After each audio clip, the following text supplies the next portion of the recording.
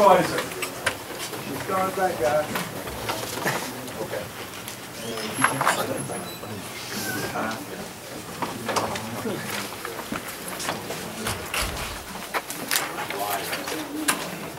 You guys have riders? No, it looks like we have lunch. Oh, we got a rider here. She's supposed to be here at 9 o'clock, so maybe we'll wait till she gets here and we'll go out and do it.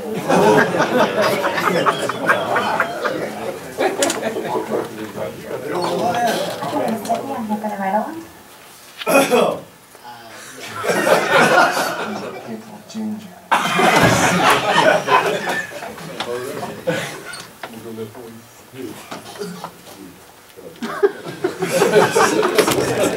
Yeah, that's what I want. She's a firefighter for us. So you can tell the problems at the stations that happen. Oh yeah, everybody that's in here is a firefighter for us. Even the girl that's pregnant in the car is a firefighter too for us.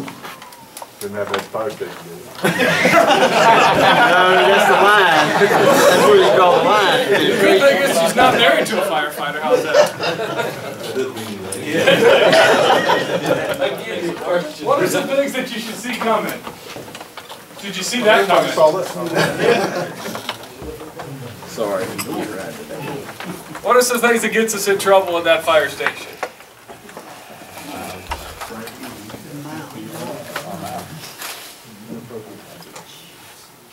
Dangerous situations, safety violations, mental health issues, disgruntled employees, personnel problems, attitudes, the headline test.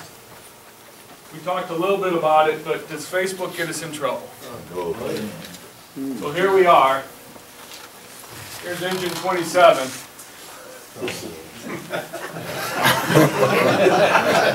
Is engine 27 in here? So what do you think they did? They went and got the truck washed. After they washed the truck, they wanted to do what? Take a picture. Now the guy that was the young company officer said he knew what? He had that feeling in his gut that this just isn't good. But he decided anyway to do what? Oh yeah, let it ride. It's kind of like that girl. As soon as I popped that girl up there, everybody had that same feeling of, is that trouble? Yeah, I could see that walking in the station. This one here, he thought to himself, yeah, this isn't going to be good. It got posted in a, I would say, an alternative lifestyle magazine along with online there. And it took about a nanosecond for someone else, we don't know how they found it, to find it. The problem is, who did they send it to? Not to the media, to the, well, no, the city council, but to the mayor. And if you think about complaints today, and in the past, if you had to file a complaint with the fire department, what did you have to do? Go back about 15 years. Go to the chain of command, you can pick up, you have to search for the numbers of the fire department, call the fire department. Today, how can you put a complaint? Anonymous. We have the integrity line that actually it was for employees to do on other employees, but now it's open, you don't have to leave anything. So anybody can make an accusation out there. I can email the mayor, every one of the council members, the fire chief. There's just multiple ways that if somebody observes something, it may not be even somebody getting treated. Just that, hey, I drove by and I saw these firemen taking care of them and they looked inappropriate. And it comes back into the system on that. How do we manage Facebook and stuff? I think, unfortunately, we have to attempt to do it through policies. And sadly, you know, I wish that we could do it through just, yeah, common sense or an attitude about it. But I guess we're so big that that's hard to get everybody on the same page. What do you see that's posted, that's out there, that's inappropriate? Rear shot. On that one there. Well, I think you're going to have a different answer from everybody. I mean, that's an issue that I see is inappropriateness could be different to each person that's in here. Something that I think's not inappropriate or not a bad symbol of the fire department, somebody else very well could take it as that and file a complaint. So on your personal thing, what do you have to make sure you're not represented? You'll read in, I'm trying to think of the guy's name, he has a thing that was on there before. Most of the members, or fire department members that have been terminated have gotten their jobs back over Facebook type stuff because of the First Amendment right of being able to do that. The people that haven't gotten their jobs back mostly is because when they did a post, who were they representing, or who did they say they were representing? Fire department. So the things that you do off duty, the things that you put on there, there's one that's going on right now where there was a, it was just up the road here in Charlotte, which will be a very interesting one to watch as far as what you have as far as your personal views on stuff versus something where you put a post where you're standing in front of a fire engine, or you have anything that says the Greensboro Fire Department, or a t-shirt, or even a station shirt, or even if the 27, and people know that 27 is something that the fire department members, you're representing the fire department at that point in time. So for some people, they're out there posting and they feel that, hey, I've got the right to be able to post their stuff. And yeah, you do. You can post a lot of stuff out there, but what can't you do? You can't represent that you're representing the fire department. Does that make sense? Chief, you had a comment? I was going to say exactly. We have a lot of civilians that wear our shirts. So they do things. We have, I mean, everybody wants to wear a Phoenix Fire Department ball cap or different things that are out there. And on the other side, we sell shirts. We don't sell large. About the only thing that we've had really good control on is the Phoenix Fire Department shirt with Phoenix Fire Department on the back of it. But the union has shirts that look exactly like ours, but say Phoenix Firefighters instead of Fire Department on it. So you're exactly right. And we have to respond to every one of those and say, we've gone through, we've looked at the picture, and we've identified that this is not a member of the department. Any other things on Facebook? What did y'all do in this situation? Told them not to do it again. Not do it again. Don't do it again. Hazing's become, you know, the term hazing or whatever's really come to limelight. And personal experience, somebody may think something's hazing and outside of the fire department culture, whereas we do not recognize that. Somebody passing a promotion test and getting wet, that's not hazing.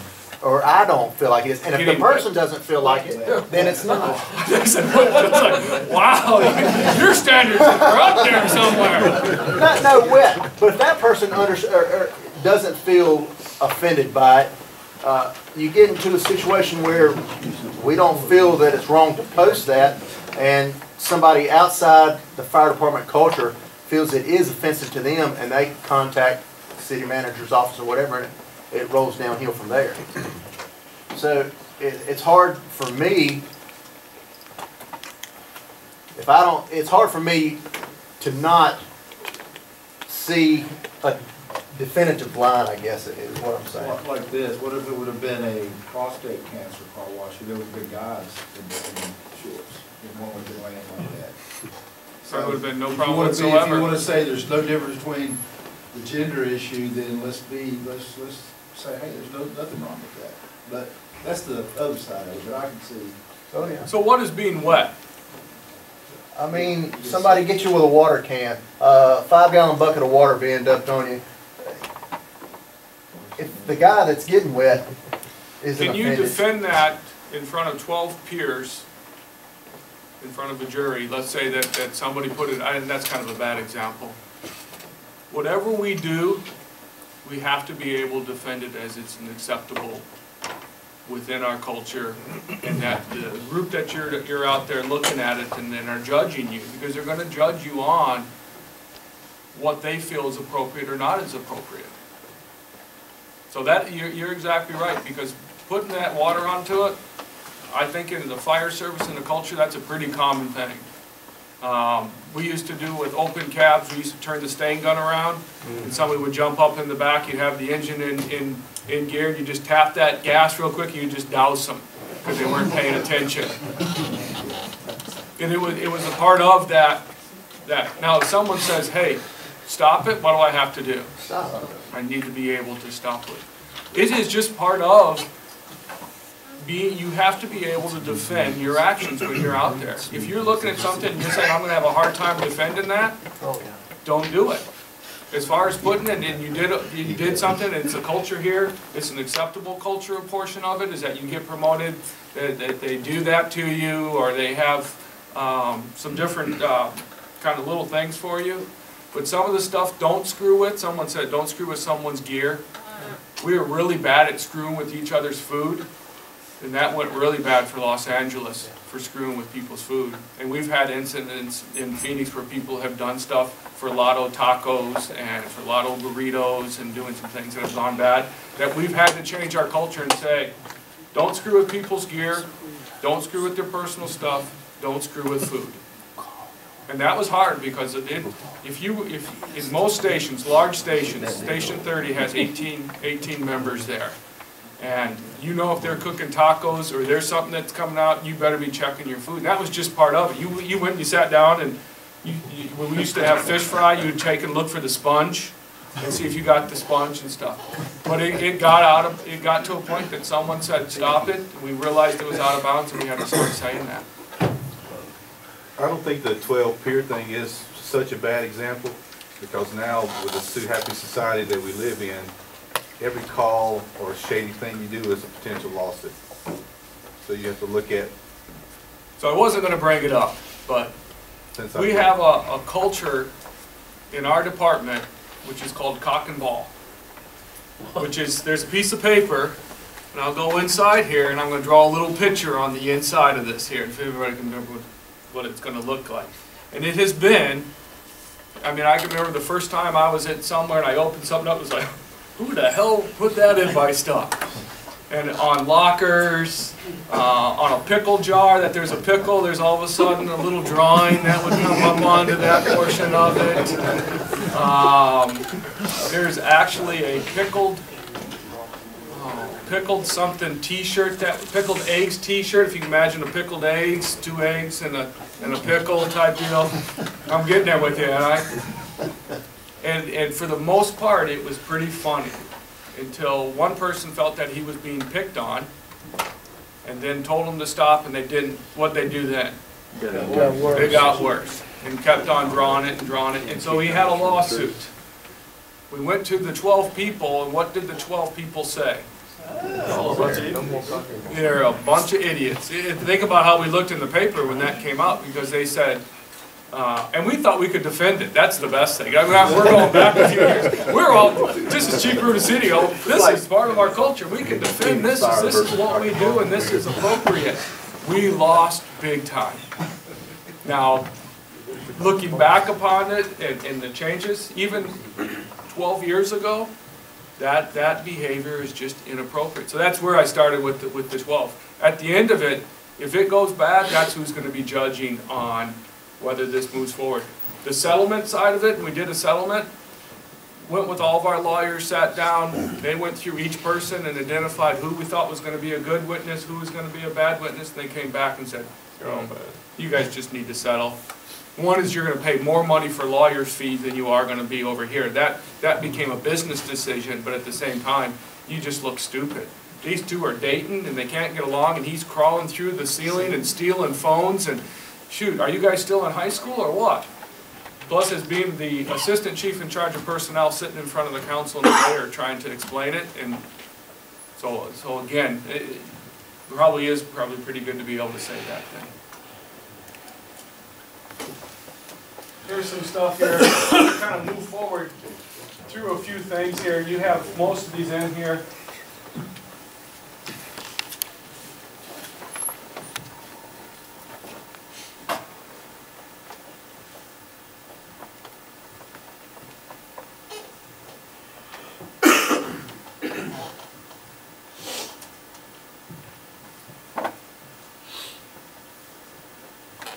Jamie Soretta is live to tell us how the high temps mean a change in the way Phoenix fire crews have to do business. Jamie?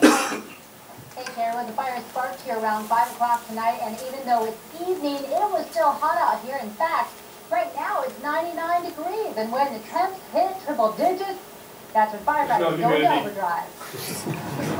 When it's hot out, it's really hot when you're fighting a fire. It does seem like we have more fires than some. Watch in the background and see what you guys see in the background. Phoenix firefighters know how to play the game of beat the heat. Dressed in 100 pounds of gear, they tackled this fire at 12th Street in Echo as temperatures rose to a 2014 high of 107 degrees.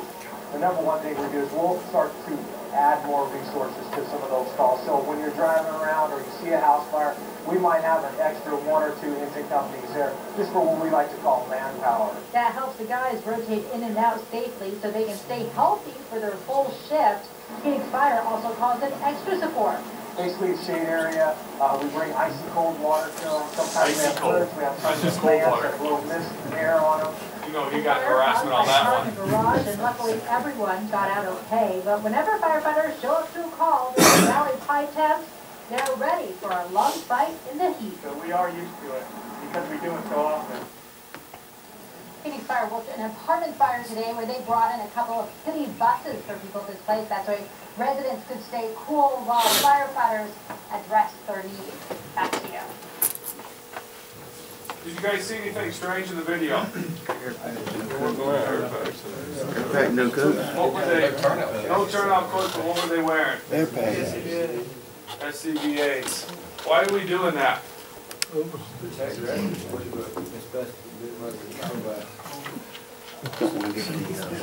So if you looked at what was going on, red hats are who? Captains. If we look at our retirees, what's killing our retirees? Cancer.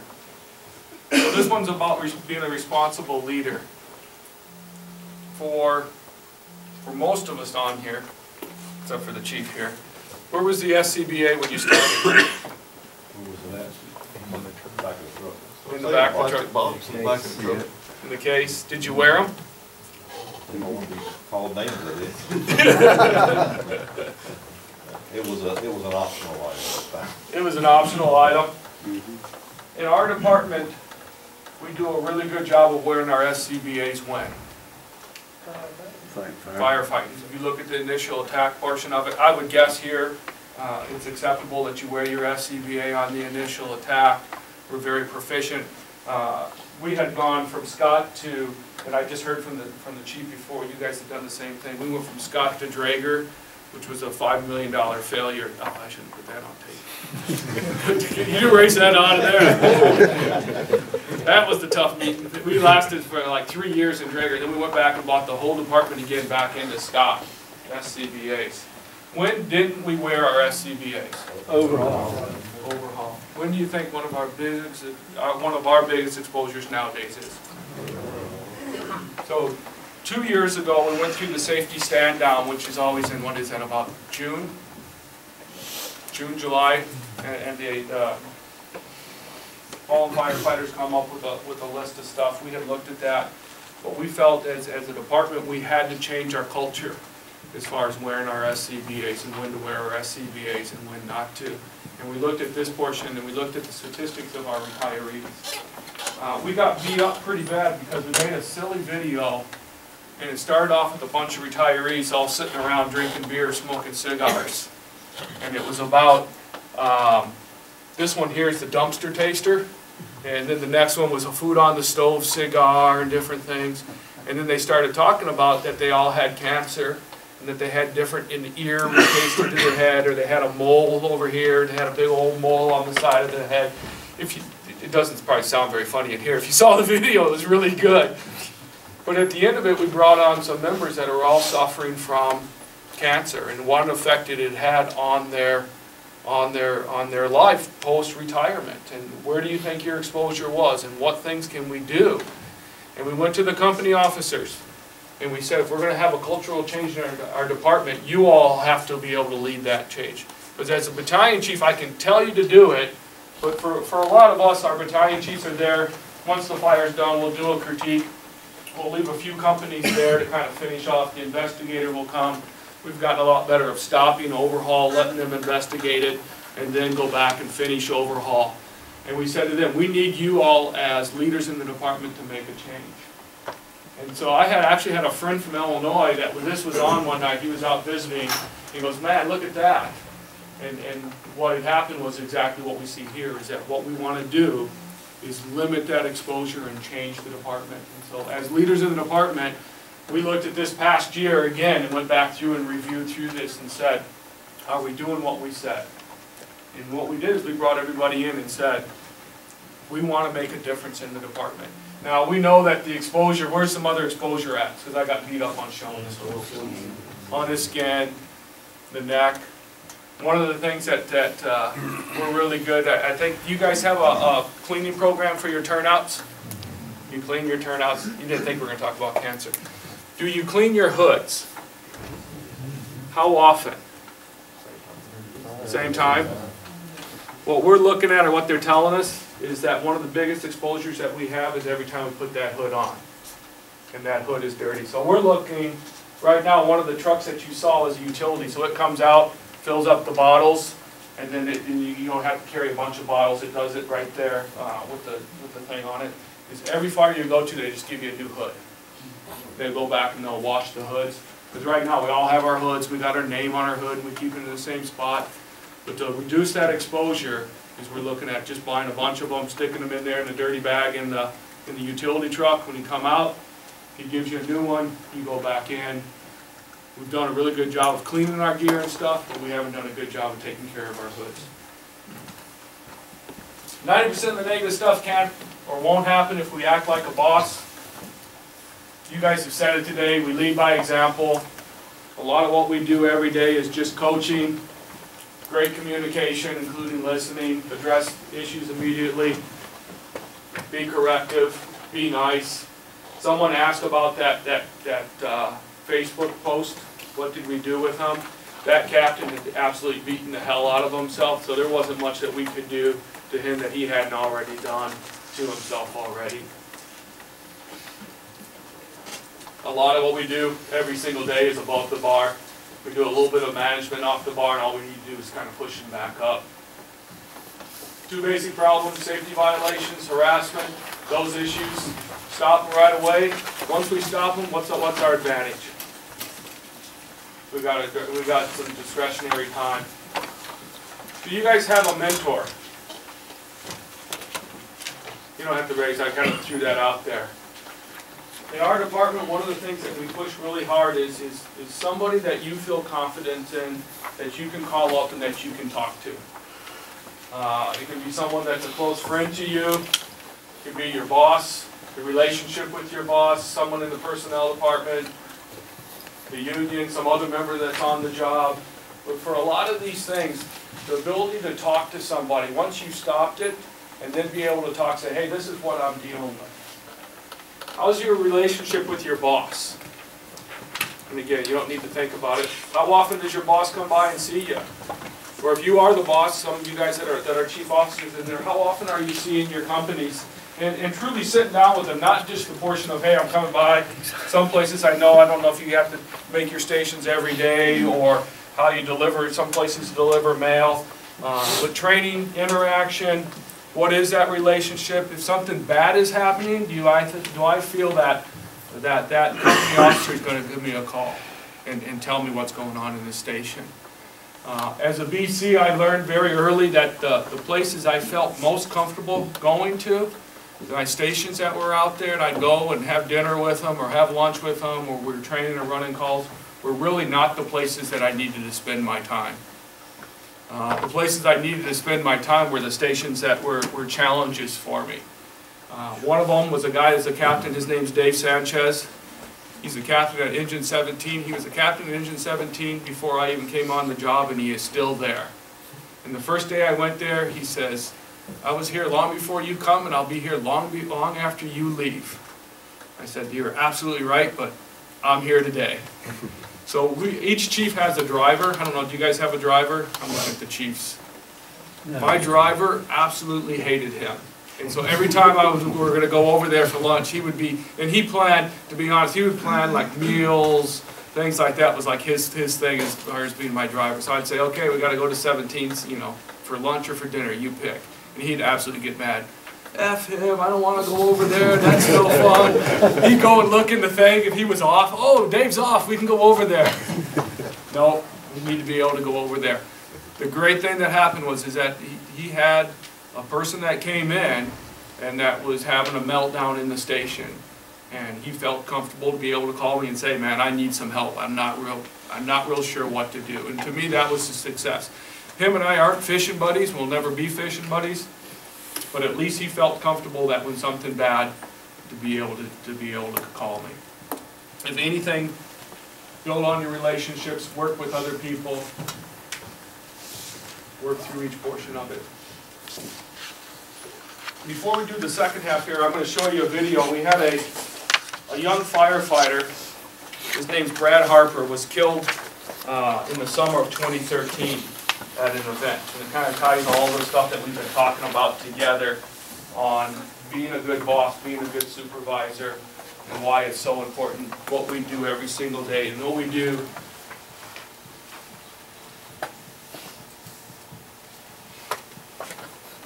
because if you look at the event there, some decisions were made, and we made this video to be able to share it with everybody.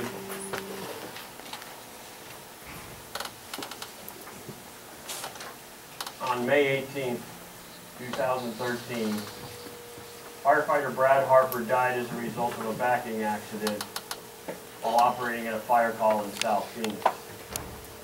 Phoenix Fire, Phoenix PD, and OSHA all conducted investigations into his line of duty death.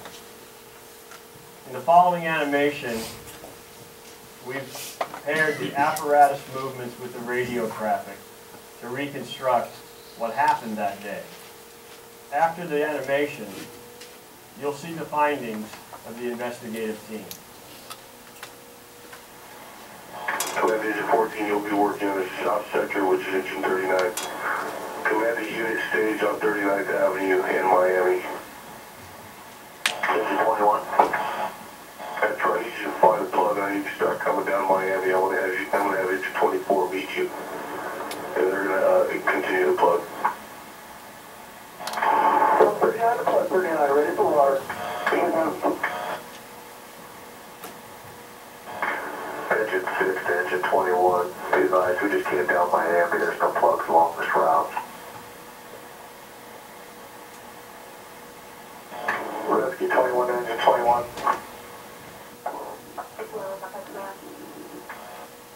Command, go. Command, this is your 12-minute elapsed time notification. Okay, copies, we're still offensive. We have a small fire in the debris fire line. There's a commercial structure.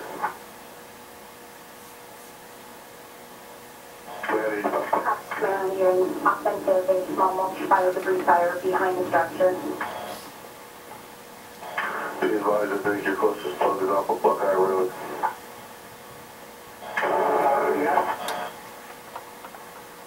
We have a truck laying in from that already that we can hook up to. Stand by at Engine 21 looking for one. Command Engine 21. Engine 21. Yeah, Troy, you copy that. Says the closest plug is off of Buckeye. Let's say 24 to assist you guys. Copy that. We're getting 6 there. We're probably going to need them too. Command copies. Command Engine 6. Engine 6.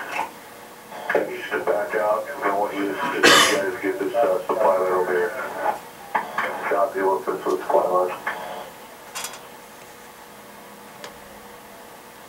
Rescue 21, stage west. Commander, Rescue 21. Rescue 21.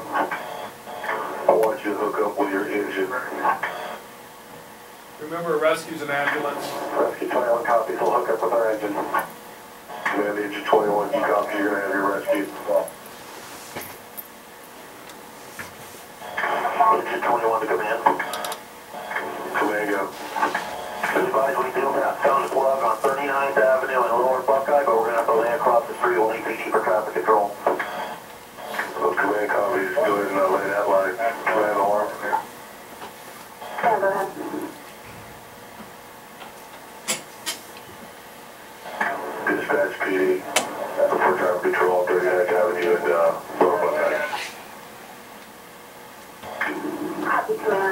have Katie responding, we'll have them expedite for traffic control on 39th Avenue and Lower Buckeye. Engine 24 to command. Command go. Command engine 24 go. Stand by. Alarm for Lower Buckeye Command.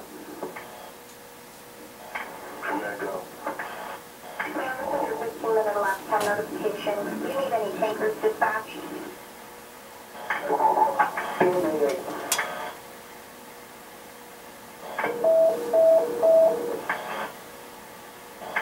All units, hold your traffic with the lady on the fire ground. Firefighter with the lady, go ahead. Firefighter Costner, Rescue 21. I've got my firefighting partner in between engine 24 and Rescue 21 at this time, on 39th Avenue. Command is South Deputy. South Deputy, we are en route. We don't want to make you treatment. Commander will argue in the balance.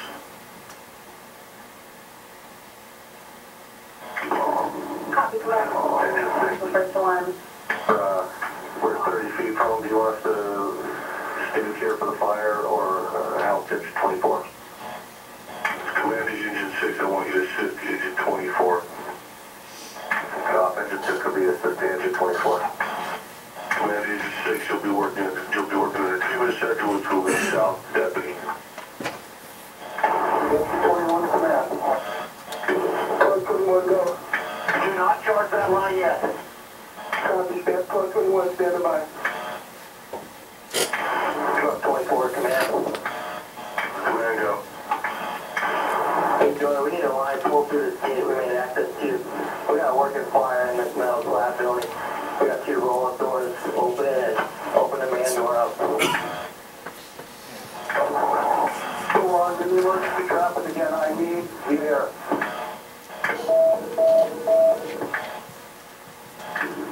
All units, hold your traffic. Command, go ahead. Rescue 21 to command. Command, go. Or at Rescue 21, we need a ladder and we need another ambulance on this now. Command, ladder 24. Ladder 24. I need you to back up and I need you to go assist engine 21 with the off-place casing. Ladder 24 copies.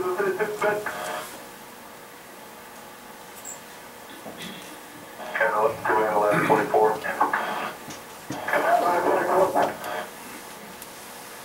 Be advised you'll be working on South Deputy treatment. Copy, working on South Deputy treatment. Phoenix Fire Department findings. After an extensive review, this committee finds the following. Contrary to Phoenix Fire Department procedures, Engine 24 was not utilizing a backer as they backed north on 39th Avenue. Firefighter Harper was likely concentrating on donning his turnouts and did not act to direct Engine 24 or move out of the way. Engine 24's speed in reverse was not excessive. Phoenix Police finding. This collision is a result of the operator of Engine 24 not perceiving or reacting appropriately to Rescue 21 as Engine 24 backed northbound. Contributing to the collision is a lack of perception and timely reaction to the closely approaching Engine 24 by the dismounted pedestrian firefighter, and the lack of a designated backing assistant on the ground.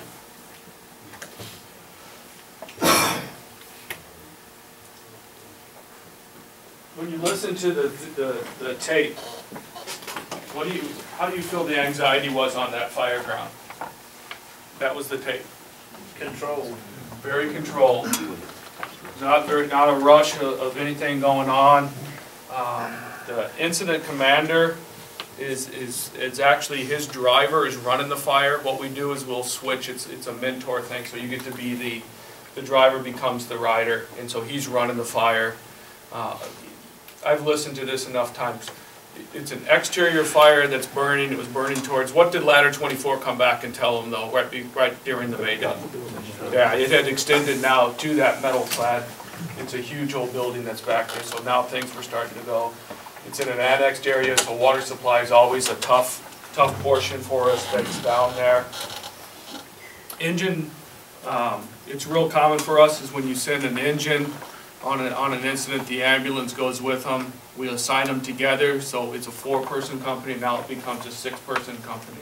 And it's a manpower, they have SCBAs on them and everything.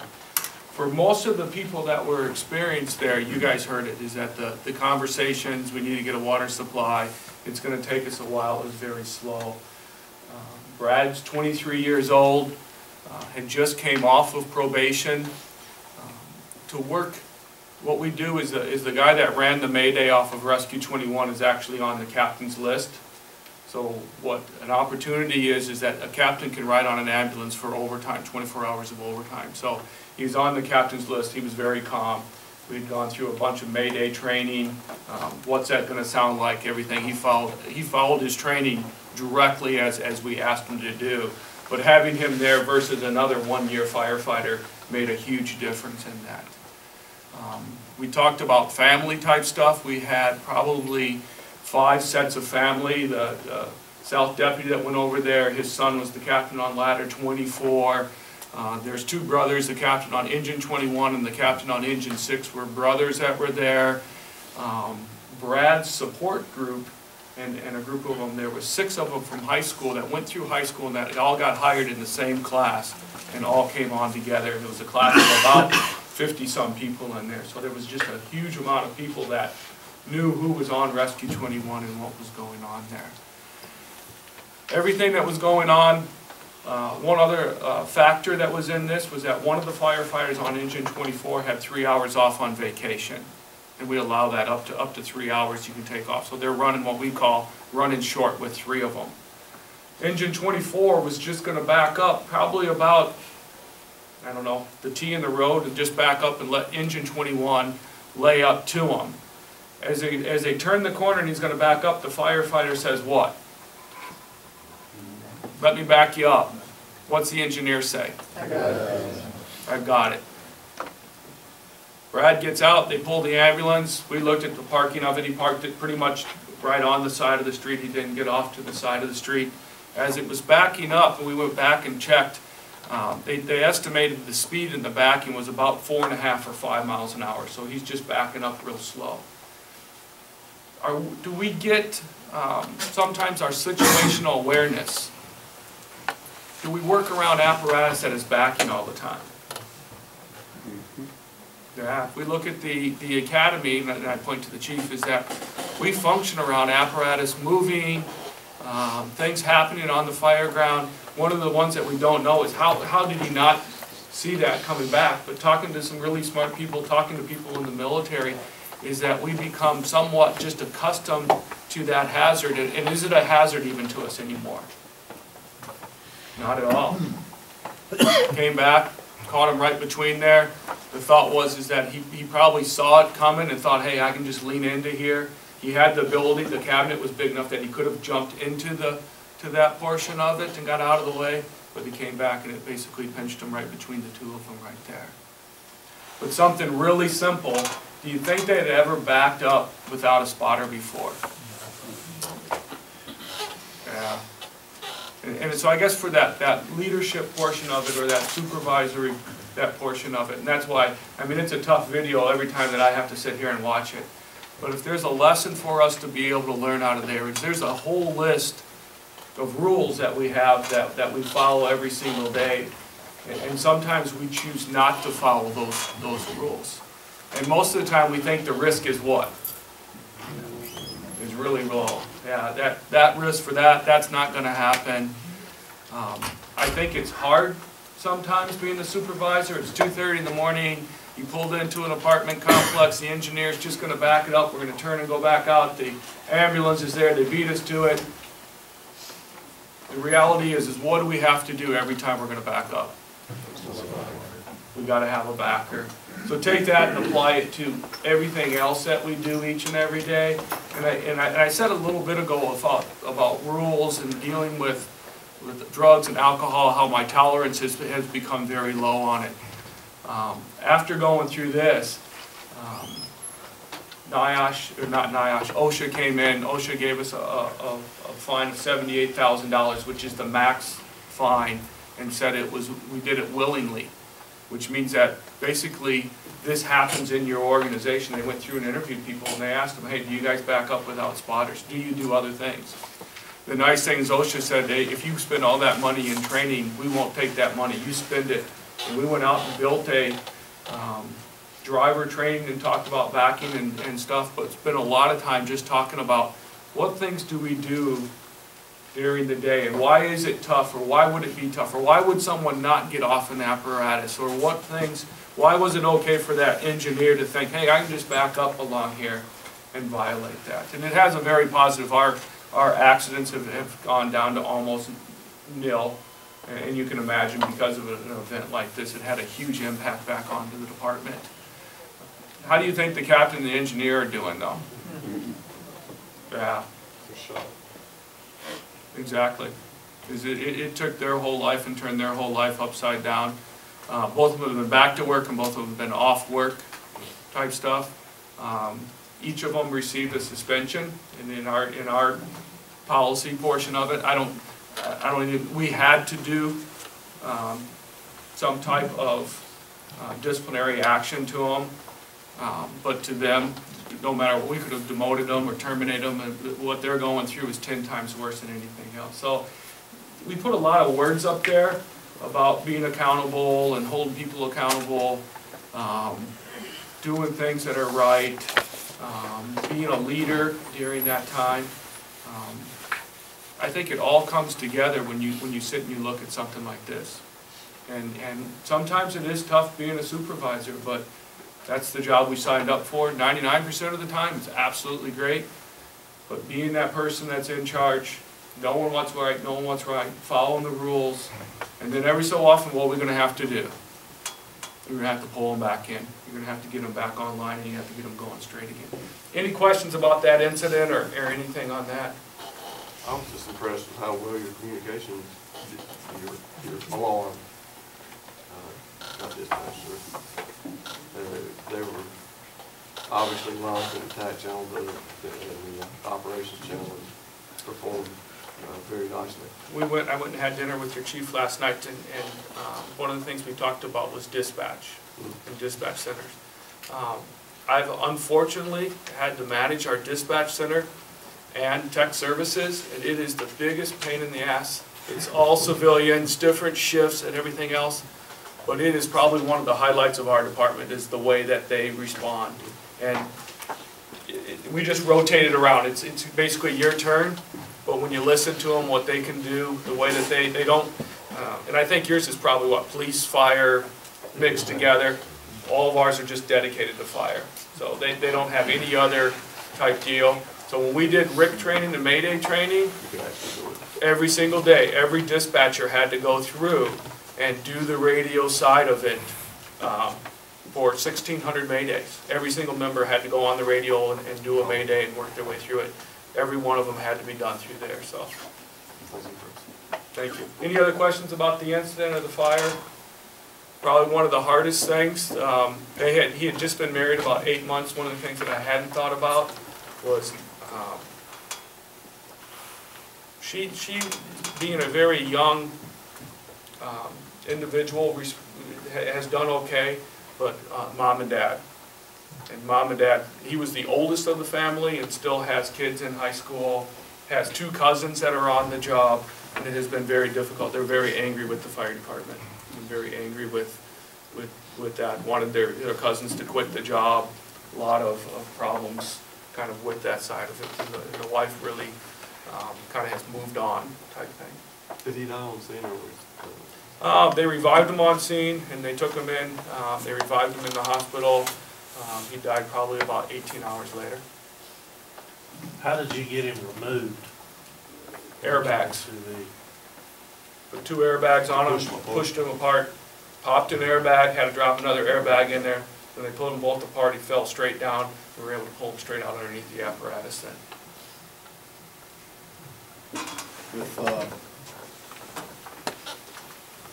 Like you said, your accidents have gone down, but if the engineer is caught or as an accident and there's no backer being used, I know disciplinary action, but what level?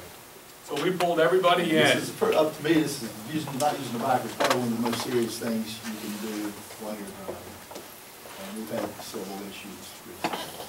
So our discipline is corrective, progressive, and lawful, and you have to follow a set of stuff with the city. So it always starts off with a verbal, then it goes to a written, it goes to a suspension and to the motion. And you can skip certain levels depending on the severity of it. So what we did as a department, the week after, when we put everything together, we brought every member of the department came to the training academy.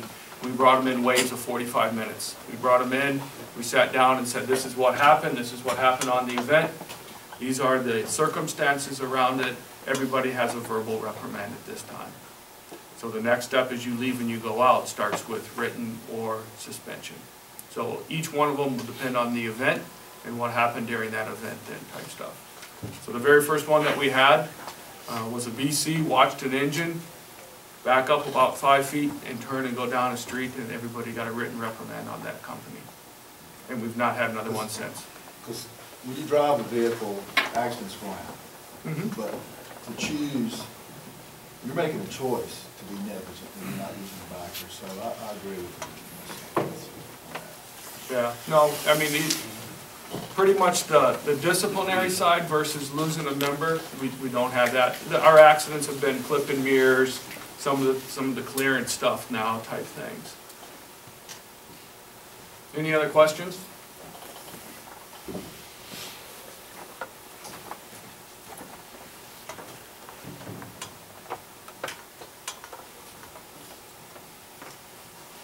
This has been like quite uplifting. I didn't think it was going to go quite this well. Another great subject here. For just 7 months, a handful of Phoenix firefighters have lost their own lives. Not in the line of duty, but in a way many consider just as tragic. ABC 15 investigator Lori Jane Gliha reveals how they're dying and what we can all do to help. They are heroes. Every day fighting flames, saving lives. They are fearless and courageous, rescuing complete strangers when no one else will. It can harbor a lot of stress on the person.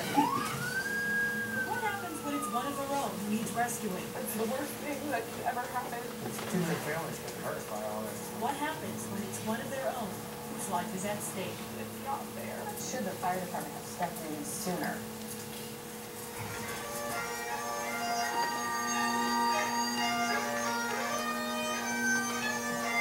December 2009. I got to say goodbye, you know. And that's one thing, as much as it hurt seeing him like that, it was an opportunity that I do cherish. 35-year-old Phoenix firefighter Sean Johnson, a man whose job included saving lives, suddenly ended his own. I don't know how he got to where he was. For whatever turmoil that was tearing Sean apart on the inside, on the outside he was a kind-hearted prankster, musician, military veteran, and an outdoorsman. Gone in an instant. Phoenix fireman Adam Cayazzo went through the fire academy alongside Sean. They became close buddies. Adam spoke at Sean's funeral. Hopefully this never happened to any of us.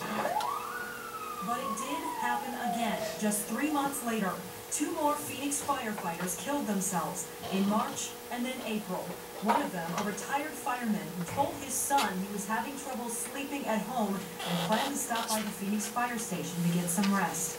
That was the day he killed himself. It's a wake-up call for all agencies. I've never realized truly the hurt that's involved, so it happens to you. And then in July, Phoenix Fire Department suffered another loss. I miss him very much. 33-year-old Corey Nelson, a father of young children, killed himself too. I know, because of how he was, that he wouldn't have left his family like this. Because he cared about all of us. 4 firemen gone, ending their own lives. This is the fire station where Corey and Sean spent some time as Phoenix firefighters. First responders like them are at an even higher risk of suicide simply because of the unique stresses of the job. But there are other contributing factors: depression, substance abuse, finances, even relationship issues. Firefighters also told us there's a macho culture that can exist on the job, and that can make it difficult for these everyday heroes to reach out for help. What can be done to affect that culture though, so somebody can feel comfortable to come forward? Probably the fire chief saying it's okay to ask for help. If I say that and I believe that, and it's good to be strong and it's good to be courageous, but it's also good to ask for help. Do you believe that when you say it? I do believe it. Well, I thought the world was this Bishop. I worked with Corey's dad. I don't want to see one more young person die needlessly. Phoenix Fire Chief Bob Kahn says he held meetings about the suicides with his captains, trying to educate his crews about suicide warning signs. The department already has an employee assistance program and a system called Friends Helping Friends, mostly aimed at helping people struggling with substance abuse. But it wasn't until Corey Nelson killed himself, the fourth suicide, that he formed a special task force focusing on what he calls a problem within the department. Should the fire department have stepped in sooner? If I could do something that would put all these people back on fire trucks, I would do that. To second guess it, I would say that's probably not a healthy thing for me to do. The chief is looking forward now for ways to help his crews. Crisis experts say a person must be willing to reach out for help in order to get it. Problem, they say, in some cases, firefighters need something that trained professionals can't give them. They're going to go to a peer because they're the ones that they trust to say, you understand what I go through here on the job. It's a physically and mentally demanding job that right now requires a physical exam to be cleared for work in the field. Is there anything like that for mental health? I think there should be. Will you make that change? I think we're looking at how we do that. For the survivors, including retired Phoenix firefighter Steve Nelson, who lost his son Corey. He's probably looking down laughing at us all now. Telling me to get over it.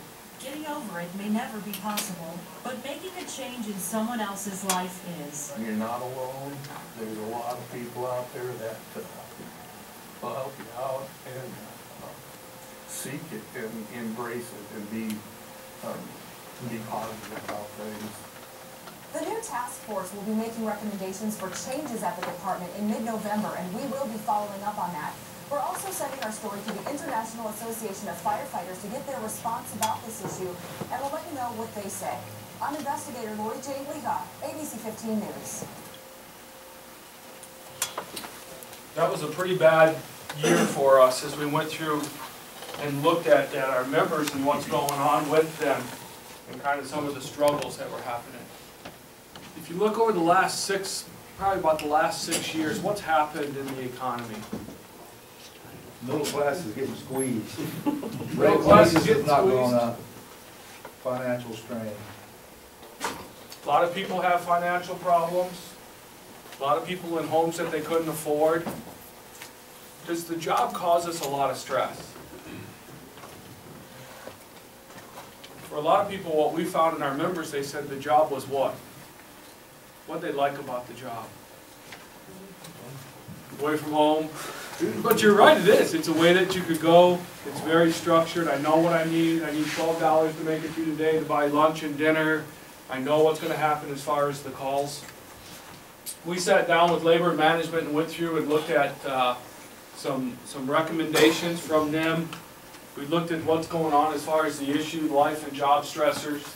Some of the things that we found really early on was that there's a lot of stuff that we didn't know, that we thought we were doing a good job with our EAP program, but really weren't doing a very good job at it. With this one here, they define 50% of people develop some type of mental illness in their lifetime. 25% have some type of mental disorder. 15% of adults consider suicide during a lifetime, and for every one suicide, there's 25 attempts. So we started looking at that and saying, hey, we've had 4 suicides. How many additional people that are out there are suffering? And why were those people able to do that? What was going on in our system as far as the response to it? Did most of those people, except for the one retiree, and he was actually going by the airport station, Station 19, and visiting there, and they had a feeling that something was going on. With the other 3, did the members at the station have a feeling something was going on? Most of them did. It was those same things as far as some drugs and some alcohol, attendance, some things that were going on. They kind of talked about it a little bit, but really hadn't been able to figure out, what do I do? Or really, how do I manage it? We went through, we met 15 times in a little over 3 months. And what we found was, as far as an organization, we had a lot of questions and a lot of things that we didn't know. And a lot of it was that we realized that we're really good at firefighting. We've been spending a lot of time being really good paramedics, but we haven't taken care of our members, and we haven't put time into that portion of it. And we said we're going to make an effort and move forward with it. We went to the IAFF, we went to the IFC with the National Fallen Firefighters and met with them. I don't want to say we were the catalyst to do it, but if you look that's out there, suicides and mental illness and mental health has become a forefront in each one of those organizations moving forward. We had a lot of things. People would come in and we would sit and talk. These meetings would run for about 4 hours, and we had a great attendance within our department of people coming in and saying different things about it's an impulse reaction and what happens when you go to therapy. Do I sit on a couch? And we would actually just sit there and they would talk through each one of these things. And at the end of it, we came out with some recommendations for moving forward within the department. Generally, we can look at this one here. You can see there's normal life stressors that happen. Again, in that 30-year career that you're going to go through, we're going to have some of these things that are going to happen to you. Probably one of the biggest things is that on the firefighter side of it was the sleep portion keeps coming back, is the ability to sleep. I know that when I left the field, I would take a nap every single day. And even though I always slept well at the station and stuff on my days off and stuff, I would take a nap. Once I came onto staff, what I found was I didn't need a nap anymore. And so even though I thought I slept well at work, I really didn't. And the other thing is that exposure and stuff, probably each one of us have gone on thousands of calls, and we can't remember except for just those couple ones that will always pop up. And for some reason, they have those triggers that will pop up onto us that, hey, this call had an event. For the most part, it says up there, our ability to cope is really good. Because of what we do, the way that we're trained, the way that we respond, our social system works very well in taking care of it. But every so often when we get outside of that, we need some more help to be able to get through it. Is it easy to ask for help? For most of us, yeah, no. We would like it to be. We would like it to be, but is it? Yeah, exactly. It's very difficult to ask for help. We looked at the thing, we wanted to increase our resources. We wanted to make the accessibility to it so that people maybe that didn't feel comfortable could go somewhere else to ask. We wanted to raise an awareness on it, reduce that stigma. And the last one on the bottom here is one that we're just now hitting on, was that instead of waiting for a bad event to happen, is how do we build resilience in people? How do we build people up and how do we improve so that you don't have to access the system? Some of our recommendations is to create a task force wellness committee. We've now transferred that into labor management does it together. We call it member services. They manage anything that happens with the members together. We've done department-wide wellness education. Every year we do some type of wellness education where you'll come in and get some type of information, the feel-good information. There's a bunch of different names that have come out of that portion of it, but it has been key for us that every single year we do some type of reinforcement back into the system. That's the reoccurring stuff that happens every single year. We'll look at a website. I'll show you a website in which anybody can access. So if anybody wants to access the website, they can do that. One of the things that we learned very early on was that what we're leaving out was our families. And so somebody, you said it, was about having families involved, is that it is key that the families have an opportunity to say, hey, he may go to work and he seems really good at work, but at home, things are absolutely terrible and I just don't know where to turn to get any help. One of the biggest things that we found was financial education. Is old, young, all the way across there, the financial side of it is absolutely one of the biggest stressors. We had members that had multiple credit cards that were paying off one to the other that didn't want to tell their wives that, hey, this is what's going on with us. We actually went out and did a contract with our deferred compensation, and they come to fire stations and put on financial training at the fire station. And it's not about how big is my retirement going to be, or how much money do I have over here. A lot of it is just about managing money, managing it every day. Now, some people will say, you know, they're adults, what the heck are you doing being able to do these things, and why is it your responsibility to do it? Our feeling is if it helps the member do their job every single day and takes away those distractions, then we should be able, then we'll provide that to them.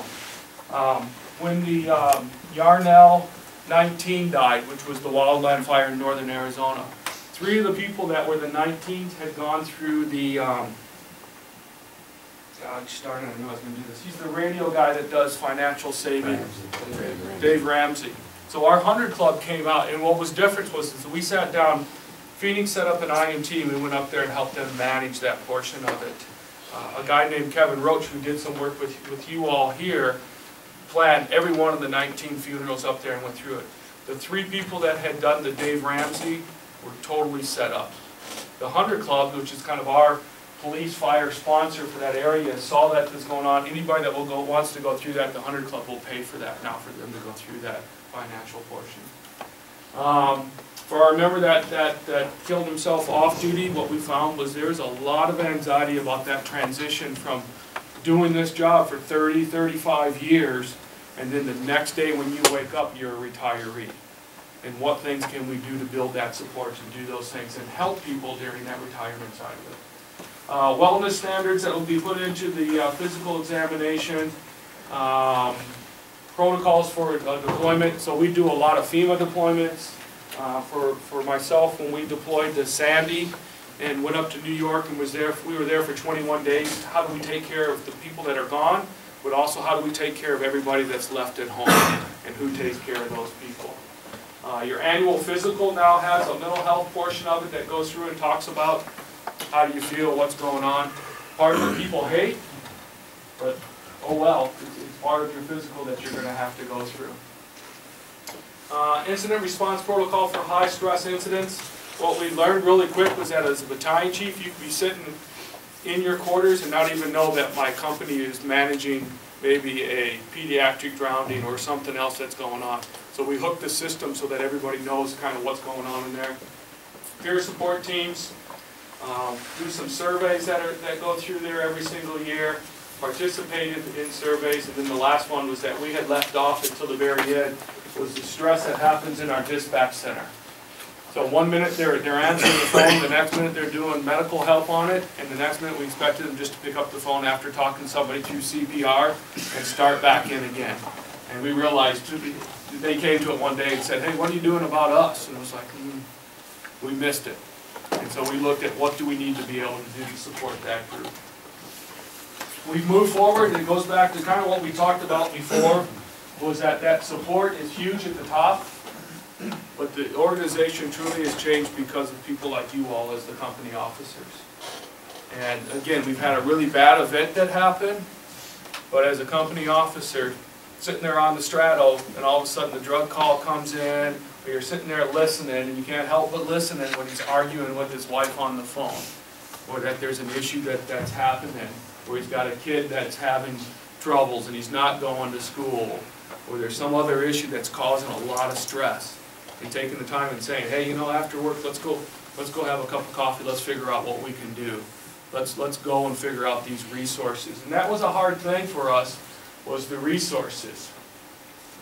In your packet, that number should be in there. Anybody, we'll pay for it, but anybody can call. So one of the things that our people said was that if I had to go and find EAP right now through my medical insurance, I'm not real sure I could find it. And then once I go there, I'll have to explain to this person what my job is and what I do or what I don't do.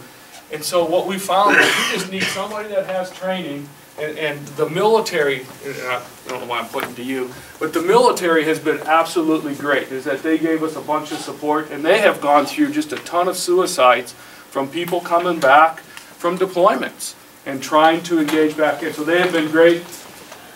We don't care who calls this, someone's having a problem. What we've learned is that our average phone call there is about 8 minutes. They call, they have some type of deal, they want to talk to somebody, they give them some information on what to do. But we've had phone calls on there that have been up to 2.5 hours of people being able to call, work through things, and these people are trained people. They pick up one phone, it's military, pick up one phone, it's for fire. We've actually set it up now that our police officers have a separate line that they can call in too. The website, firestrong.org, again, it's in your packet there. What we went through was we built a website that had all the resources. The only thing that you can't get to on this website is some of the testimonials. I'll look and see what I can't remember what my login is, but I'll give that. But it goes through, because we had so many questions about what's going on with me, what's the overview of it, what to expect in counseling, drug addiction, the peer support group. There's a live chat thing where you can go on and chat with police, fire, and military type things. Additional resources, financial fitness, family and relationships, PTSD, depression. And so what our members wanted was they wanted access 24 hours a day without having to go find their packet for EAP or try to dial a number and try to get their 16 things and then go through and try to pick somebody to be able to go to. Peer supports. There's some people that I can't believe are peer supporters on there, but they're some of the greatest people. So what we did is we asked people that wanted to be a peer supporter. We screwed up. What we should have done is say, who should be peer supporters? And we should have had that came the opposite way, because people came forward that are really good, and then some people that wanted to do it that nobody would go to. But if I asked you all in here as a group, if you had a problem, you had to go talk to somebody, who would you go talk to? You'd be surprised that there's probably about 5 or 6 names that continue to pop up. And we figured that out to come around the other way to be able to do it. Their impact on our department has been absolutely huge. Is that people have somebody, we've got young guys, now like when a recruit class will go through, they'll identify someone that is a peer supporter in there. Young, middle-aged, old, chief officers, the girl in the light blue there is an alarm room person.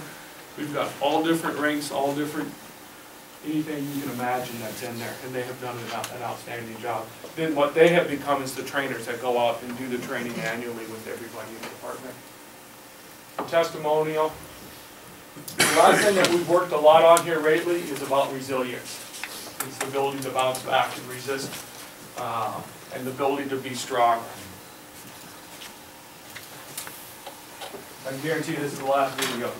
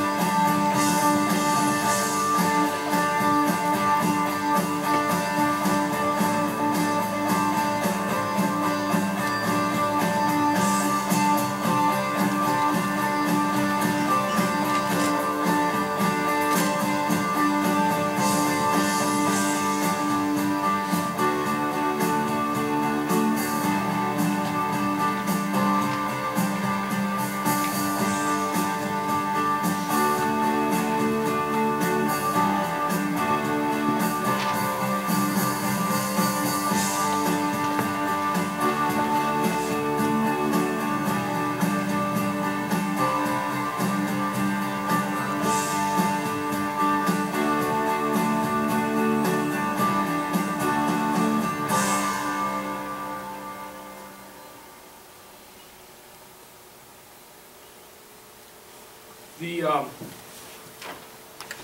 you talked today about is a great way to finish it. You'd think I had kind of planted you to be in here.